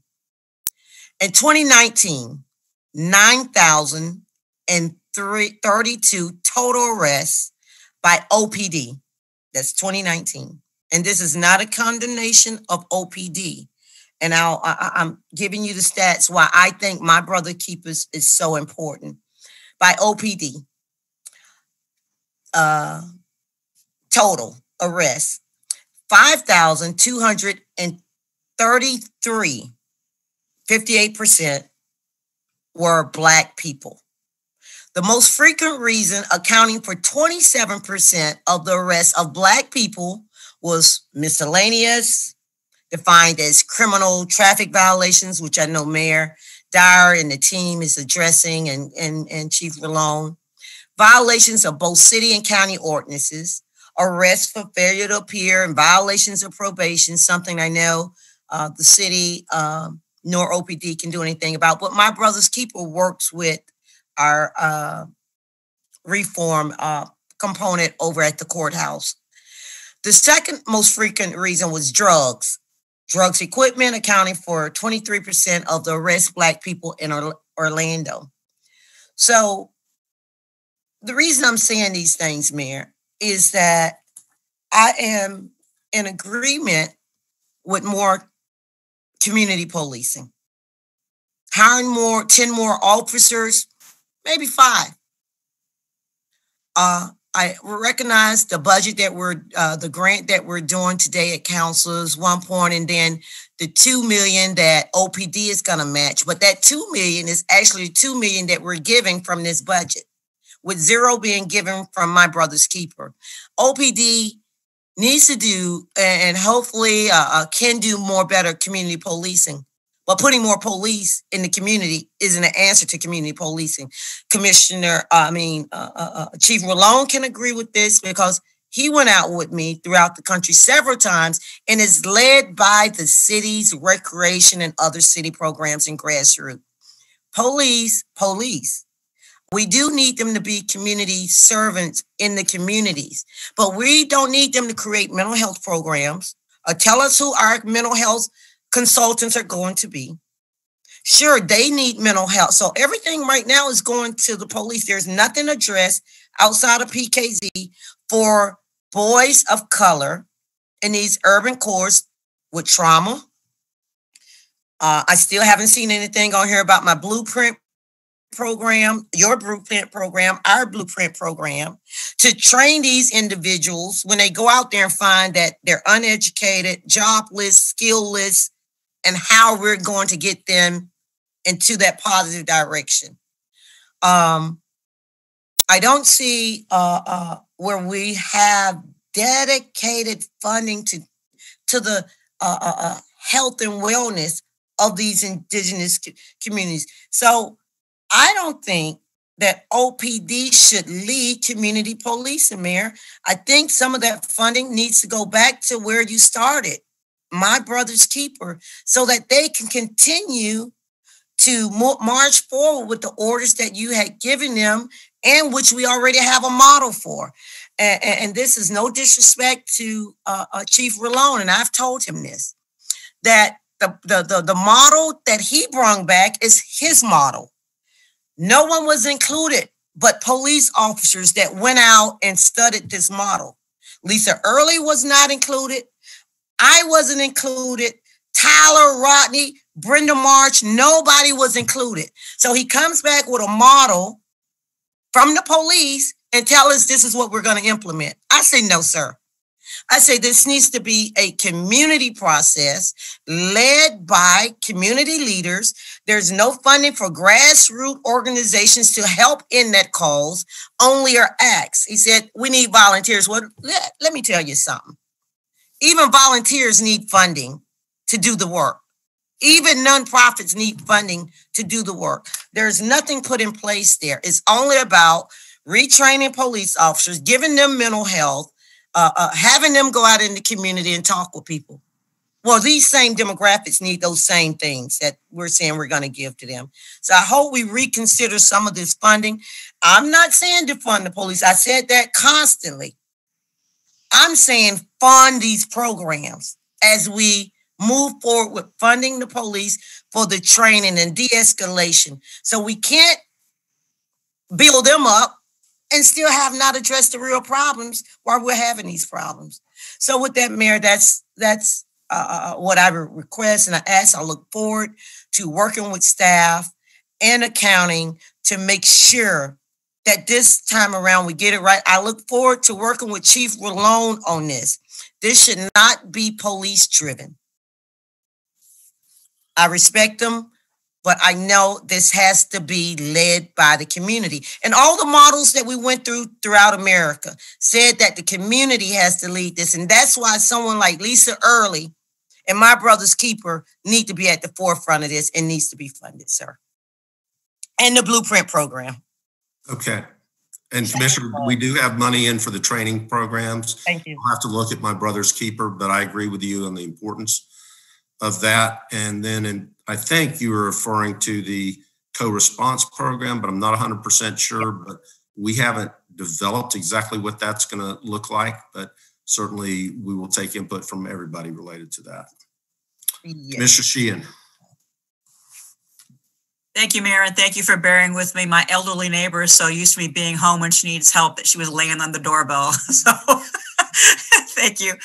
Thank you very much. On my questioning, the business tax receipts is something that I've heard from businesses who've been closed that they might have a difficulty paying. So I don't know if there's any way to allow them to have some grace period on that, because a lot of them have been closed, haven't been able to, to have any revenue coming in. So that bill coming due, especially for nightclubs and bars and things like that along the Mills 50 area I've heard from, that might be helpful to them.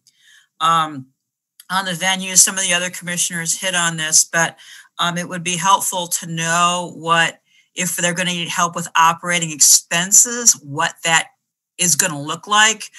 I know they've still had to keep the lights on, they still had to keep the air conditioning going, and they still have net revenue coming in. So I'm very concerned about how that's going to impact Amway, Dr. Phillips, any of our facilities in terms of venues.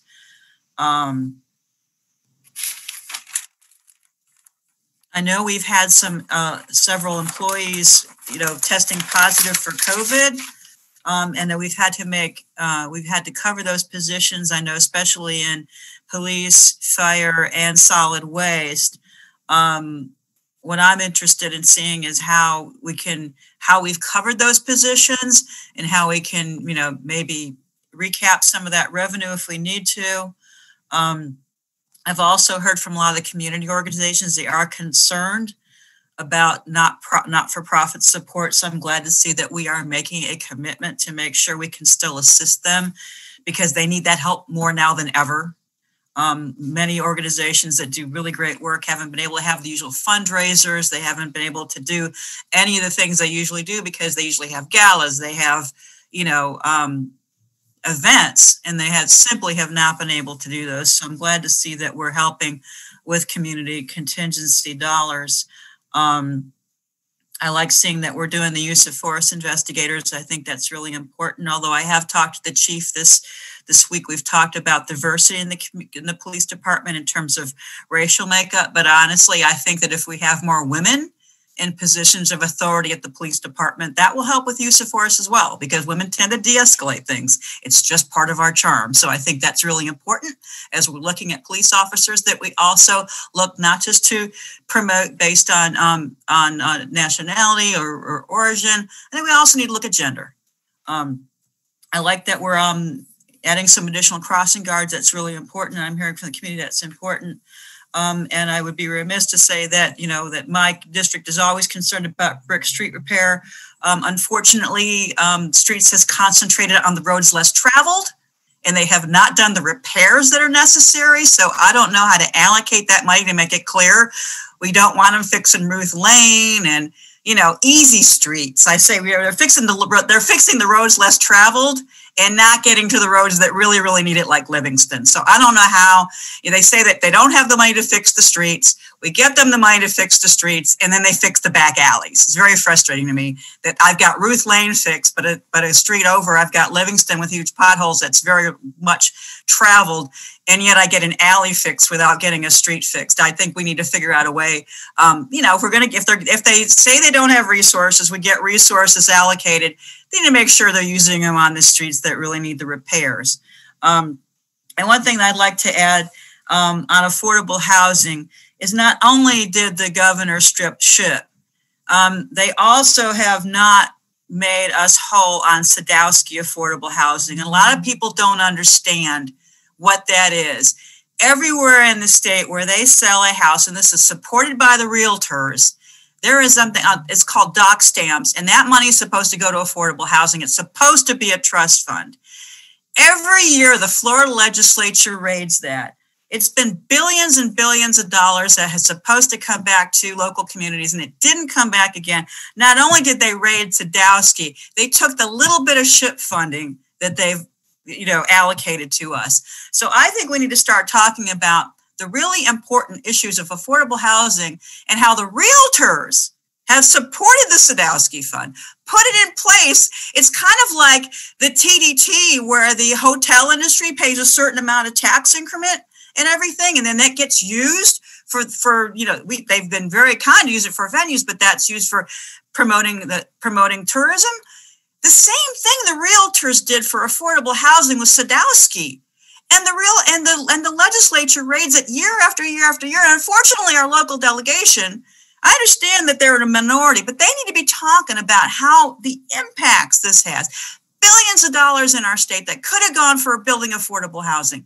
So I think that, while we're concentrating on the little bitty portions and saying, well, we need to cut to pay for this, there's dollars available for affordable housing that the state legislature strips out every year. The realtors who pay it want it to come back to our communities.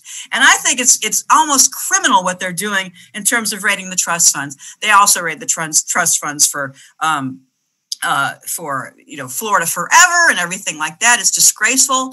But I think that's something that we really need as local elected officials. We need to talk about that every time we talk about our budget, because this does impact our budget. Commissioner Hill's shaking her head. Yes, this does impact us very significantly. And rather than constantly relying upon local government to do this, why can't we just get the dollars that we should be entitled to do some of these programs that are very, very important? But I just want to commend the staff, Chris, Michelle, y'all did a wonderful job of going over the entire budget.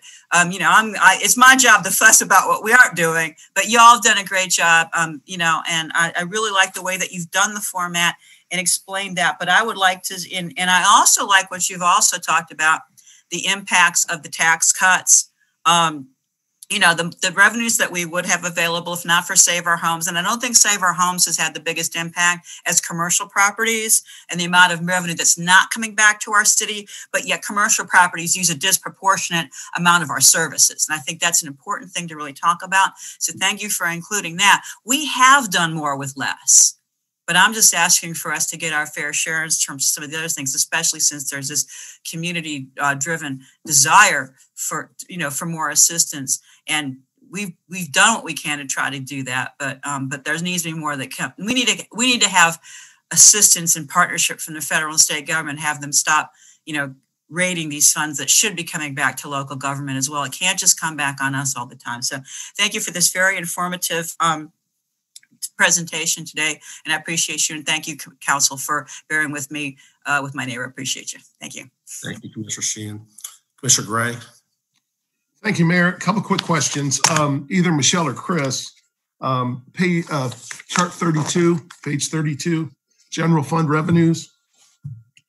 Just wanted to confirm. I think, Michelle, what I heard you say is of the property tax increase, we anticipate roughly 40% from growth, 60% from increased property values. Is that fair? Yeah, that's pretty close. Okay. And again, I guess I would echo a little bit of Commissioner Stewart's comments. I think we need to be careful with that as we enter, because nobody knows what's going to go on with the economy, because without that increase, it kind of busts our general fund budget, because that's a pretty huge increase. So we'll talk a little more about that. I'm over on page 42 now. Again, the most unpopular one, but I got to bring it up.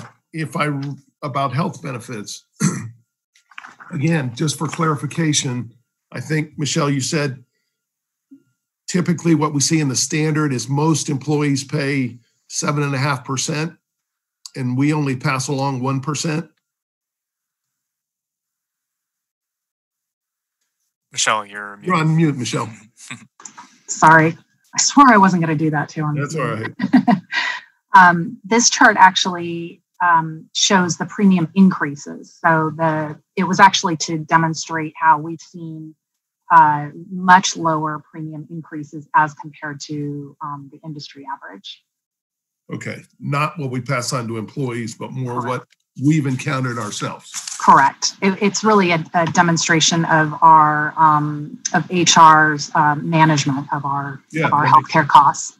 Makes perfect sense. If I could say just in a slightly different way, since we are self-insured, we have the ability to structure our plan in a way that provides the care that our employees need, but does it in a way that minimizes any non-essential costs, for lack of a better word.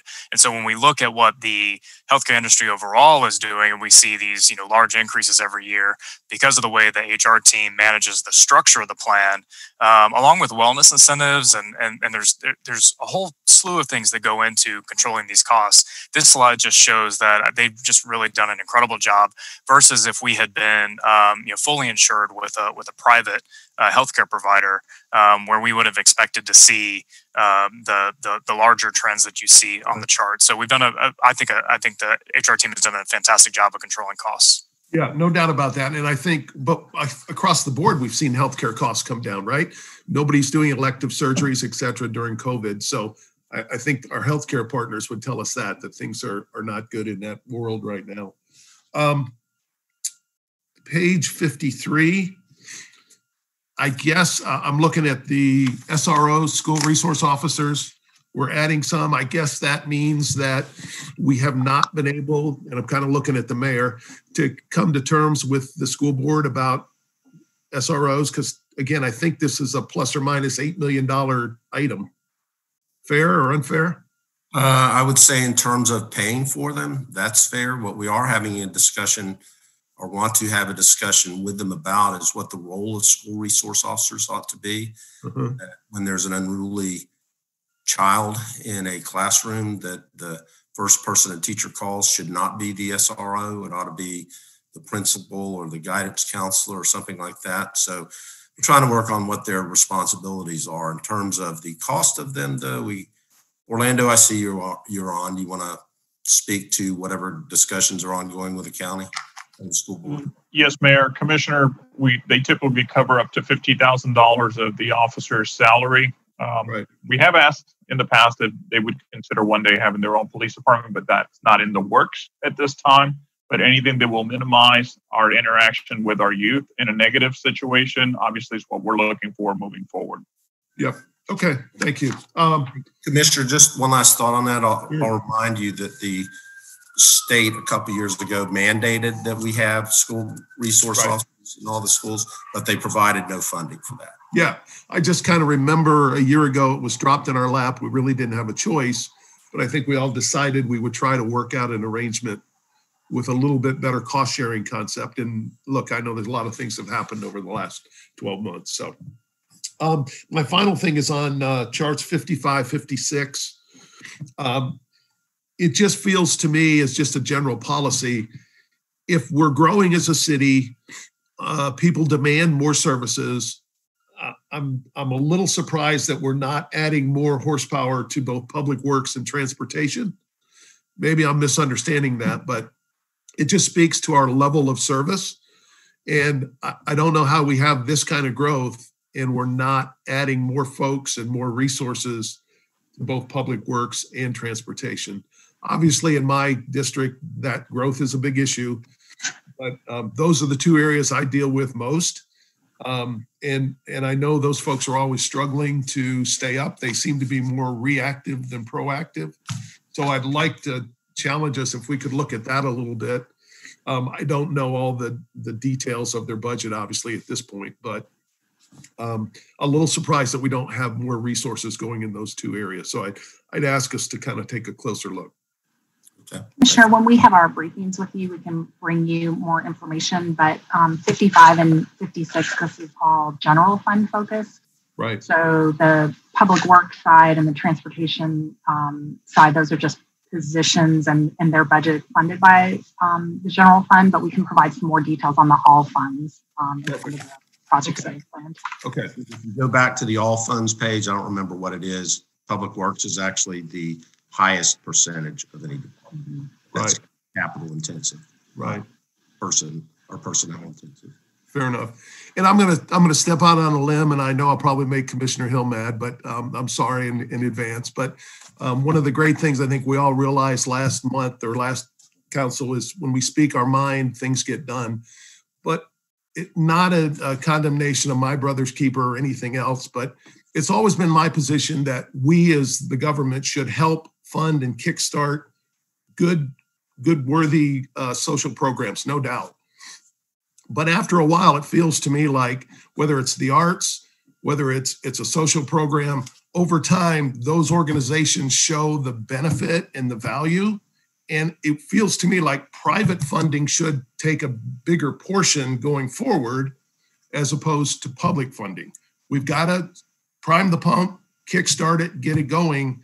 But after we demonstrate that it's effective, it feels to me like the private sector will support it and should put more money into it. And so I don't know what it is about my brother's keeper. I'm not that familiar with it. So it's not a combination of that. I'm just saying it goes for the arts too. And I've said this about like some of the arts groups.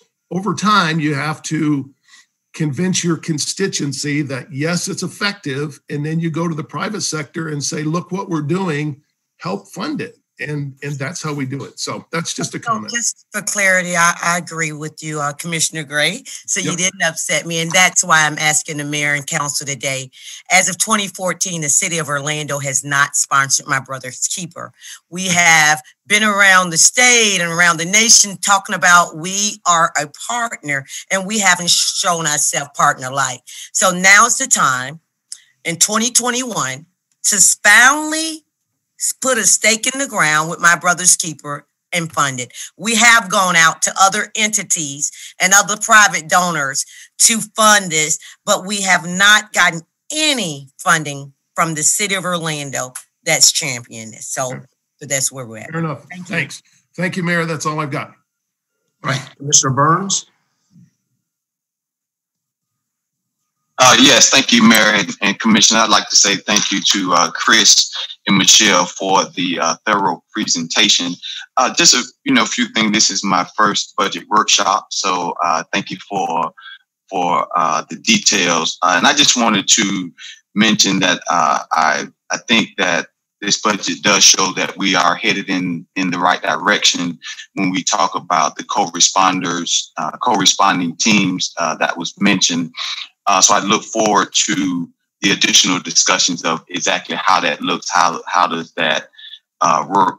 But also, I'm hoping that we'll make some intentional investments around affordable and attainable housing that may not necessarily come directly from the feds through the CDBG program, because I know that can be limited. And also, I support what Commissioner Hill mentioned about the investments that are needed into what I call kind of the community support programs, like mentoring, job readiness, and things of that nature. So I just wanted to say that this, it's a lot of information to take in, but I do feel confident that at least some of the discussions are happening that will move us in the direction of making the appropriate investments into community building and not just keeping the status quo. When we talk about these corresponding teams, one of the things I'd like us to discuss is, should these teams reside under the Chief Ralone and the police department? Are there some opportunities to expand that? So again, thank you for all of the information.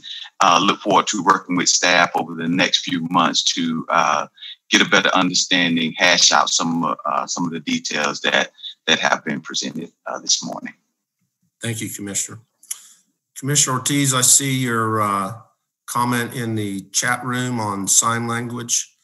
We do that by contract. Yes, sir. All of our events, but did you have anything else? No. That was it. Since we're talking about languages, I want to make sure that we don't forget about that because it's an intricate part of our community. I will talk to the commissioners respectively. And I heard about some of them asking about some ratios and others talking about the different programs. What I'm going to do is, in lieu of better communication, I'm going to make appointments with them and talk to them personally. Okay.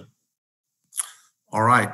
I want to thank Chris, and Michelle, all of your staff for all the hard work that they've put in over the course of the last 3, 4, 5 months. A lot of detail, a lot of good information shared today.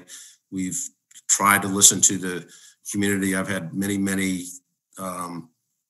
meetings, virtual meetings over the course of the last 30, 45 days, and we've tried to implement some of those things. Some of the things that we're going to do with the co-responder teams and some of the other things are new to us. So we don't have the plans fully developed, but we do have money allocated in the budget to be able to do these things and to be flexible on some others. So you'll get as much briefings as you want during the course of August, and then we'll bring the final plan to the public for our 2 meetings in September. So thank you, and that'll conclude our workshop.